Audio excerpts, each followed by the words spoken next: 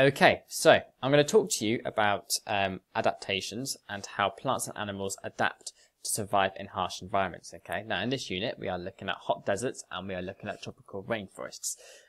So in this case, a tropical rainforest is a harsh environment because it is very, very hot and it is very, very wet. Okay, and here we have a sloth. Okay. So, a sloth has adapted to live in a tropical rainforest, okay, for a number of reasons, okay. It is adapted to survive in the harsh environments of it being very wet and very warm and having lots of trees, okay. So it is designed to live in tree environments, okay, and that's indicated by its very long arms, okay, and its rounded feet, okay, these here. So, this sloth here can hang on onto branches, okay, onto trees. And it can hang, okay?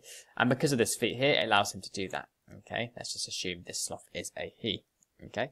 Another thing that it has is his bone structure in his neck here, okay? So this sloth has the ability to turn its head 270 degrees, okay? Which is good because it means that it can watch out for prey, okay? And can look out for its young too. So it has a good awareness, all right? A sloth is very, very slow. Remember that David Attenborough video that we watched a few weeks ago? A sloth doesn't actually move very fast, so it conserves a lot of energy in the grand scheme of things, okay? They're very, very slow. They don't really do that much, to be honest with you. Another thing that happens with a sloth, and this might sound a bit gross, but algae actually grows on the back of a sloth, okay? So therefore, it blends in, okay? So, for example, if I colour this in green. Oh, that hasn't worked, has it?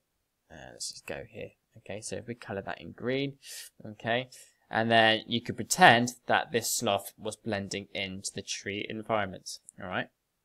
So therefore, it's hidden, okay? It's hidden from view, from prey, from predators, okay?